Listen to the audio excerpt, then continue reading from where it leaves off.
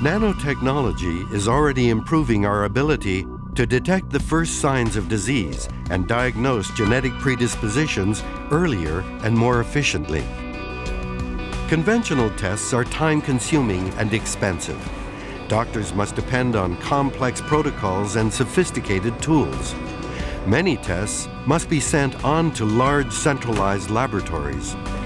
To be really fast and efficient, diagnosis would be done on-site. Labs and patients would be in the same place at the same time.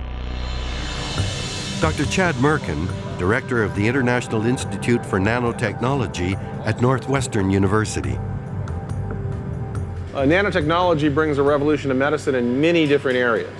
So in the diagnostic front, it's going to create very accurate, very sensitive tools that enable point-of-care diagnostics. The point of care being hospitals, the emergency room, and one day, I think, eventually the doctor's office and home. People have talked about this now for a couple of decades. In this case, the nanotech advances are really making it happen. Why such confidence? Because it is precisely at the nanometric scale that the first signs of a disease appear. A human body contains about 100 trillion living cells. In order to coexist together, the cells exchange messages. The messages are tiny molecules, DNA fragments, or complex proteins that are only a few nanometers in size. The cascades of reactions set off by these molecular messengers are the language of life, the most intimate form of communication. When a cell is sick, it sends out different messages. Biologists call them biomarkers. They are the molecular signatures of disease and the clues, the indicators on which the most sophisticated diagnostic instruments depend. It turns out that there is a unique genetic marker and oftentimes a unique protein marker for almost every disease out there, anything living in fact. And so over the last couple of decades, the world has gotten very good at identifying what these markers are, and now we can begin to create tests for all sorts of different markers that allow us to rapidly assess, determine the state of the disease, and then a course of therapy that follows. This revolution is already underway. The first diagnostic systems based on Chad Merkin's research have already been installed in some American hospitals. The machine embodies many of the advances that nanoscientists promote. It's simple, fully automated, and uses disposable cartridges. A single sample allows doctors to detect the presence of different diseases, genetic predispositions, or viruses in the blood.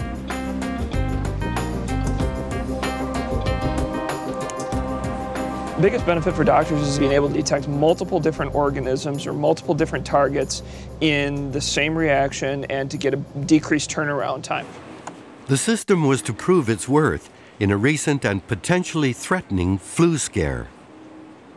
In 2009, we saw a recent outbreak of a novel strain of influenza, 2009 H1N1, and through use of nanotechnology, we were able to detect the pathogen, identify it, and determine what type of organism it was, and we were able to do that in a period of about 3.5 hours, as opposed to traditional culture methods, which would require that we would grow the organism, and that would then be followed by detecting the organism, and that could take in total of 14 days.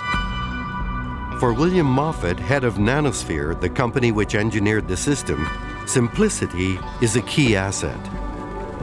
So the big difference that the nanotechnology enables is us to be able to make this in a unit-use disposable format so that all the components and elements necessary to do this test are engineered into the product itself.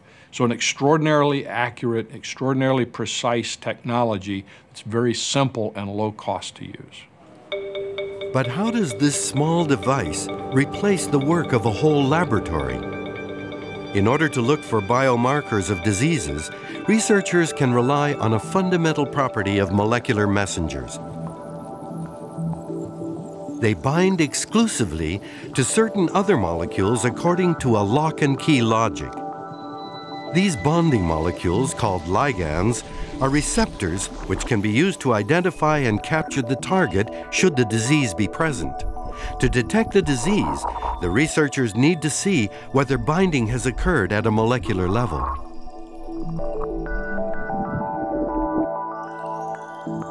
To find a solution, Chad Merkin looked back to the days of medieval artisans and their use of gold. Gold nanoparticles are little clusters of gold, actually red in color when they're under 100 nanometers in diameter. They're very intensely colored, so very dilute solutions appear as highly colored solutions. And actually, for that reason, they were used as stains in stained glass windows back in the Middle Ages. Now, the eternal glitter of gold has a new and more high-tech application. Scientists can stick biological ligands to gold nanoparticles, creating new particles that stand out clearly and are easily detectable. You can think of them as little nano beacons, structures that can latch on to a target molecule that tells me a particular disease marker is present, and then gives me a burst of signal. They can differentiate one disease target in the presence of a sea of millions of other disease targets with incredible specificity, in fact, 100% accuracy in most tests. Nano researchers believe that the appeal of personalized medicine will outweigh the high costs. So it is going to change medicine. It's going to allow clinicians the ability to detect more things, and we're going to be able to develop diagnostics that are fit for individual patients as opposed to those that are developed for the masses. The full impact of this revolution is yet to come. Currently, the system can only perform about 10 different tests. But as new ligands are added, the range of targeted biomarkers can be increased. And these types of tools, as the menu grows and the different capabilities are added to the same basic system, the wealth of information one can collect is just mind-boggling. You're going to see this ability to detect really low quantities of targets to completely transform the field of medicine, because you're effectively taking the blinders off. You're increasing the capabilities of the radar. Other diagnostic devices are coming onto the market, some of them from nano innovations in strikingly different fields. In Italy, Dr. Silvano Dragonieri is trying an unusual approach to disease diagnosis. He's adapting the use of a device originally developed for military purposes to detect traces of explosives or toxic spills, as well as to carry out checks in the food industry, a portable electronic nose. We just took it, and because it's easily available and not too expensive, in order to check whether it could be applied for medicine. Dragonieri's artificial nose has 32 electronic sensors. But in this case, the sensors detect disease, not explosives. As with a dog's recognition of scent, the electronic nose doesn't so much analyze the scent as recognize its pattern and imprint. Paralleling some kinds of pattern recognition software, it detects the big picture rather than separate components. Silvano Dragonieri thinks the nose could detect the first signs of a range of diseases in the breath of a patient. Falls in the control group. It's been found out in the last years that human exhaled breath contains more than 3,000 volatile organic compounds. When you're sick, there's a change in the body's metabolism, a change in chemistry. Subjects, for example, with lung cancer show different volatile organic compounds compared to subjects without it.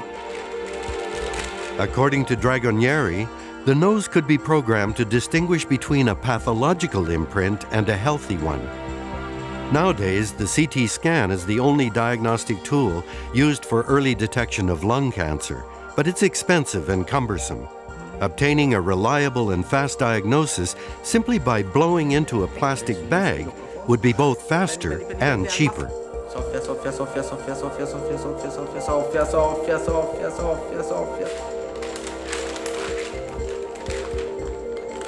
The nose is able to distinguish subject with asthma from subject without it, subject with lung cancer from subject without it and from subject with chronic bronchitis. Si è stata identificata come controllo, cioè che non c'è il Research is being carried out in laboratories around the world, and some scientists suggest that this type of diagnostic device could be in use within the next decade. Should the promise be fulfilled, these advances in early detection will make diagnosis more immediate and less intrusive.